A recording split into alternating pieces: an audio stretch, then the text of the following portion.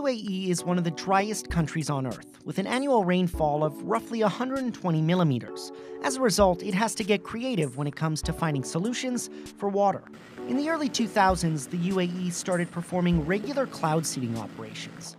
Cloud seeding is the process of increasing the amount of rain produced from clouds. Some of these clouds, by nature, sometimes it rains, for example, only 40 to 50% of its rain that processed in the cloud that comes as rainfall.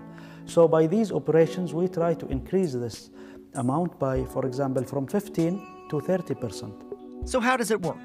It starts here, inside the National Center of Meteorology, where a team is constantly monitoring forecasts, looking for potential clouds to seed.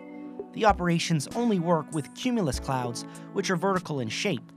Research 5 operation, can you read me? Once they spot a cloud, they radio the pilots, who then take to the air armed with hydroscopic flares filled with a mixture of potassium chloride, sodium chloride, magnesium, and other materials.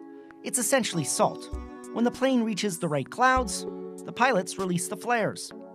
These salts basically attracts the moisture and try to make it condense. So these particles becomes nuclei of condensation, and then when these droplets condense, and then they hit each other, and then they form a bigger droplet that the air cannot hold it any longer in the air, so it forms as rain.